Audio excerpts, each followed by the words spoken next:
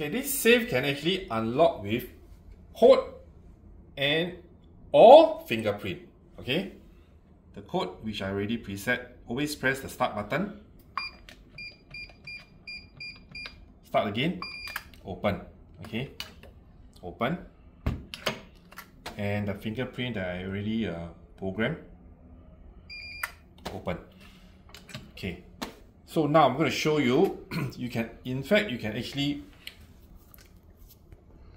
program with code and fingerprint to unlock the safe. How you do it? Very simple. Okay, when the door is open, press the start button, press 1 and press the red button behind the door. You will see C and F. Okay, so now lock it. My pin code, press the start. Start, you will see good. So now you can see FP in, fingerprint in, open. Okay, so if you do not want to have pin code and fingerprint, you can set to the default. Always press start, 0.